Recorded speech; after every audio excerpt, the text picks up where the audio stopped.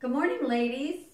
My name is Rosie, and I'm here to introduce you to one of my favorite Christmas cookies that I discovered about 3 years ago. They are called almond triangles, and it's a Minnesota cookie, and it won a blue ribbon, and if you ever make this, you will know why. I'm doing this because every time I have shared this with friends or family, everyone comes back and says, I have to have that recipe. And so I decided to do a video. And I'm doing the video especially for my sisters. I have 5 beautiful sisters that I love dearly. Kathy, Mary, Trish, Irene, and Janice. And so I am doing this for them because Christmas time, we always have so much fun. We will take pictures of our kitchen and our cookie baking, and we'll text back and forth to one another, and we're just kind of silly that way, but it's fun. But I'm mostly dedicating this to Mary. Now, I don't want my other sisters to be jealous, but it's because Mary and I spent a lot of Christmases together when I was single, and I was known as the wonderful aunt who would always bring the cookies that were so good for her 6 children. So anyway, that's it. So I'm going to start. What I have the ingredients out here. And so what you are going to need is you are going to need flour, sugar, salt, almond extract, a pound of butter, heavy whipping cream, honey, 5 1/4 cups of almonds, and an egg. And also you will need brown sugar. Now what I've done is I'm going to start here, but in this saucepan I have put the butter, sugar, and brown sugar here. What I will do is I'm going to add the honey once I start to cook it, but that will be the 3rd step of this recipe. So to begin with, I'm going to beat the butter for what they say a minute. Oops. Excuse me. You beat the butter along for about a minute.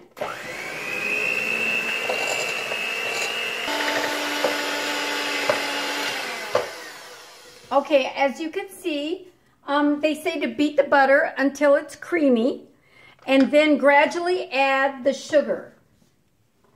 So I'm going to do that now.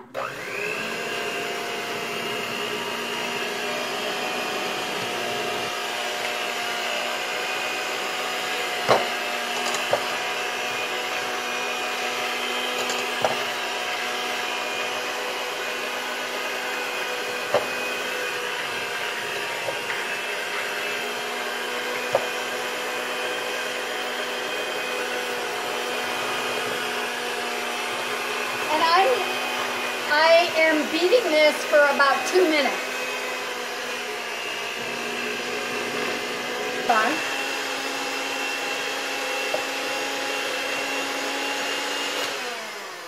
Okay, and as you can see, they say to beat this till it's light and fluffy.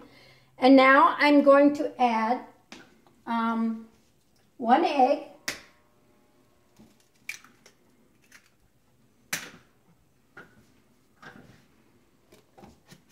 I'm going to add 1/2 teaspoon of salt.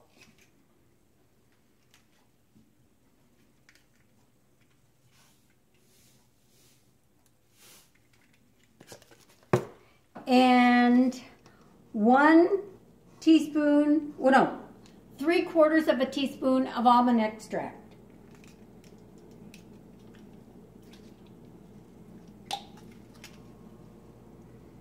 Whoops. I got a little bit more in there, so I'm going to subtract a little bit. It'll still be good. Okay, now I'm going to beat this on a low.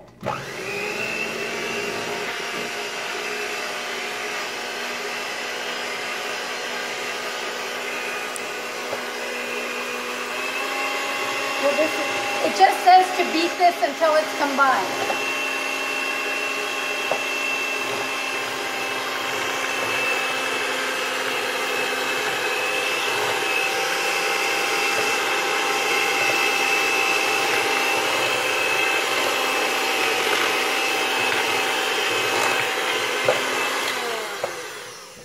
Okay, that is well combined. And now I'm going to reduce the speed to low and add the flour. So I just put it on my lowest speed of this mixer.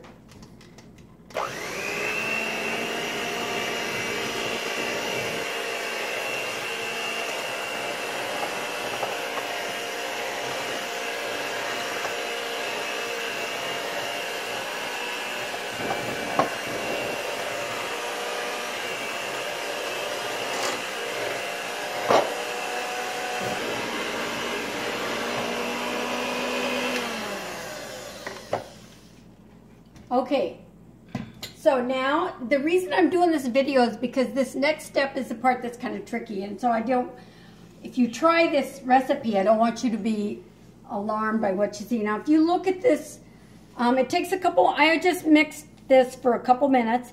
If you look at this dough, you notice that it's pretty dry and crumbly, and but that's okay because that's the way it's supposed to be, and I'll show you what to do.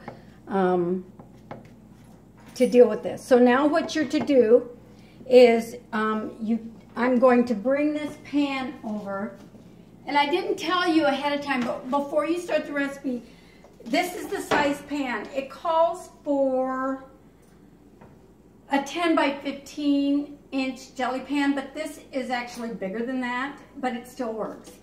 And what I did was I taped the aluminum foil simply because when I put the dough on here, the aluminum foil has a tendency to slide back and forth. You don't have to do that, but I did. So now what I'm going to do is I'm going to put the dough on here, and I'm going to show you how I spread it out on the pan. And I'm going to make this dough into a ball.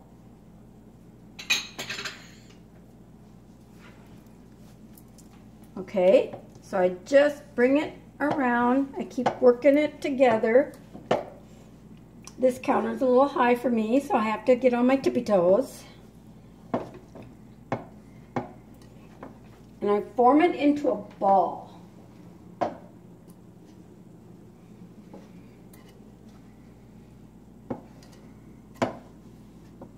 And as you can see, it's pretty dry, but it'll work. You'll be able to do this.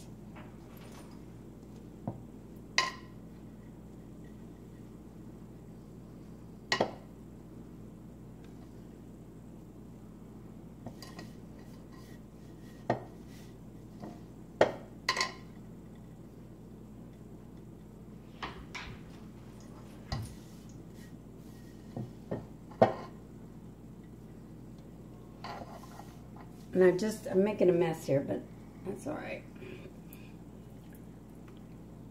So as you see, I'm forming a ball, and I'm going to get all of the ingredients that's in this bowl.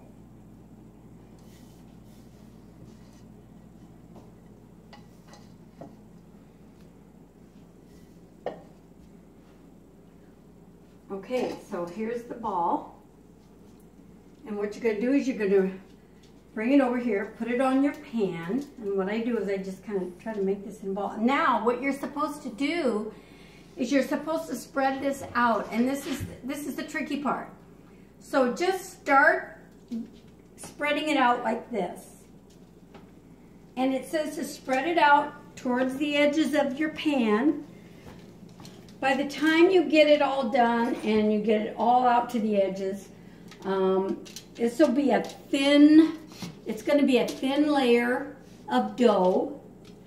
And they also say that when you do this, when you spread it out like this, they say bring it up, spread it up so that there's a little bit of a rim so that it goes up the sides of the pan. And so that's what I'm doing here. And so I'm going to and what I do is I use the palm of my hand just to spread it out. Okay, you can pause it now. Okay, now as you can see, I have taken this dough, I've spread it out so that it comes up a little bit on the edges, and don't worry if it does some edges, it doesn't, but it's not a big deal. And so now it's ready to refrigerate. And so what I'm going to do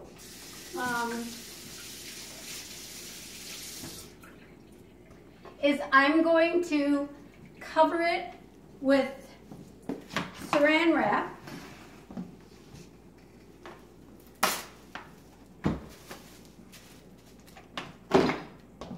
Just like this.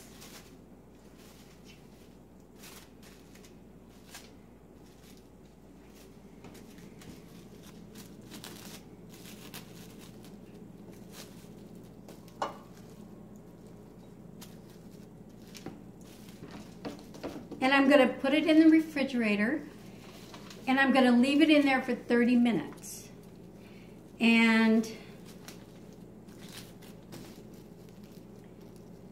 meanwhile, I'm going to preheat my oven to 375.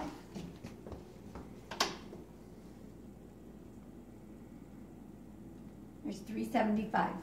Okay, and so I will stick this pan of dough in the refrigerator for 30 minutes. Hi ladies, I'm back. So now I'm going to take the dough out of the refrigerator. And what I'm going to do is remove this, and I'm going to poke about 24 holes in the dough. And once I do that, then I'm going to put this pan in the oven for 10 minutes at 375.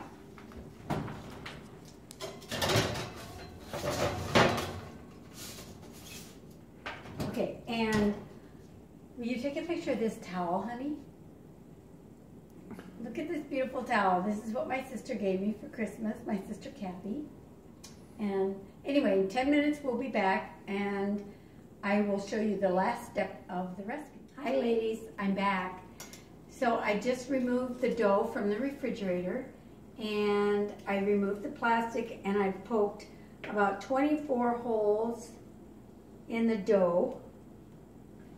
And now I'm going to put it in the oven at 375 for 10 minutes.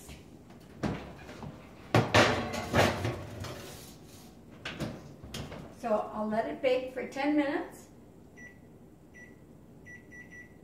and be back.